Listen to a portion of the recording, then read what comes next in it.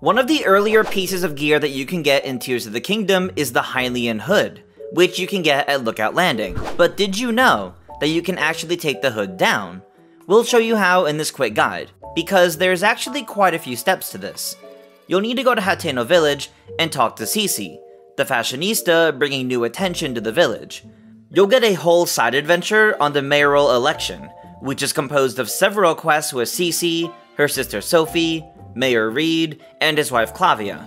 Complete all of these quests, and then go talk to Cece when the election is over. She'll present you with the extravagant Cece hat and reopen her shop.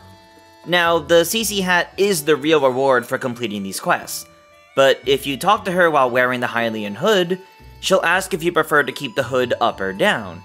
And that's how you can change how you wear the Hylian Hood. Anytime you equip it, this will be the new default. Of course, if you change your mind later and want the hood back up, you can talk to her again to change it back, and vice versa. And there you have it, a quick guide for how to change the Hylian Hood.